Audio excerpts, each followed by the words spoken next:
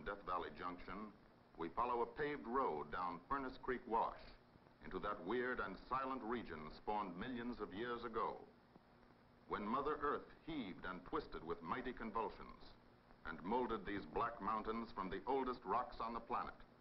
Rocks formed in nature's cauldron during the Archaeozoic age, over 1 billion years ago. The Funeral Mountains are part of the Amargosa Range.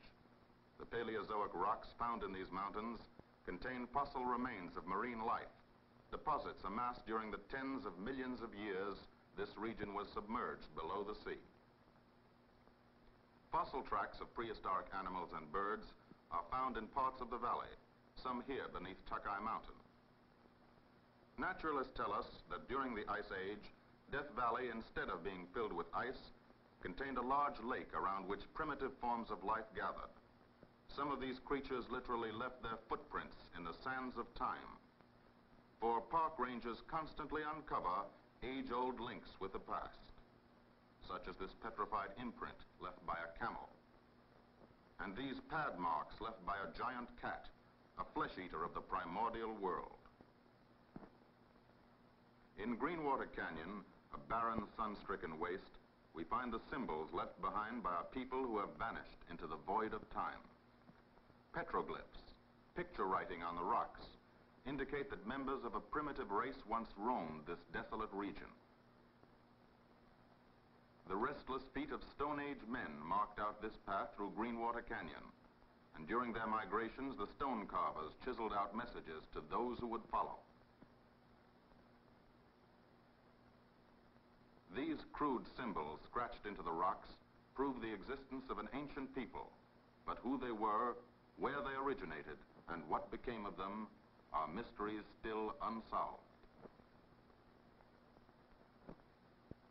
The Panamint Indians, an offshoot of the Shoshone Nation, who have lived in Death Valley for centuries, form our next link with the past. An Indian village has been established for the survivors of these early settlers in this valley they call Tomisha, or Ground of Fire. Johnny Shoshone, now past his 100th year, greeted the first party of white men to enter the valley in 1849. The Furnace Creek Springs were discovered during the winter of 1849 by a band of weary gold seekers looking for a shortcut to California. Upon reaching these springs, they thought their hardships were over. But soon their visions of green fields ahead were shattered by this scene of salt flats and the towering Panamints beyond. Despite great hardships, the Bennett-Arcane section of the party continued southward along the valley floor until they discovered Bennett Wells. Here they camped for several weeks while Lewis Manley and John Rogers made an epic journey for help. While waiting for these men to return, the balance of the party broke up their wagons for fuel and slaughtered most of their oxen for food. When, after months of tragic suffering, Manley finally led the party to the crest of the Panamints, they paused to gaze back over the vast wasteland and then uttered a farewell. Goodbye, Death Valley. And this name has been used ever since. Cotton ball borax started the real development of Death Valley. This crude form of the mineral was found in 1873 by a prospector named Aaron Winters at this very spot, a discovery that proved of great importance. In order to refine the crude borax into a commercial form for transportation out of the valley by 20-mule teams, the Harmony Borax Works were established in 1881. For a long time, the industry prospered, but when its low-grade product could no longer compete with the borax from other regions, the enterprise was abandoned. Ryan then became the center of a prosperous borax mining industry in the early 1900s, when a solid form of the mineral was found beneath this blacktop mountain. The Ryan ore was named Colemanite after the man who found it. Razorite, a higher grade ore, was then discovered near Mojave, and practically all borax activity ended in Death Valley. The monument is administered by a superintendent of the National Park Service with offices in the valley, the park superintendent and chief ranger. Park headquarters furnish full information to visitors, and the rangers patrol the roads to give assistance where needed. In the sink of the valley, pools have formed in the deposits of rock salt, and on these pools float the most delicate crystals of almost pure salt. Badwater Pool acts as a mirror for 11,045-foot Telescope Peak.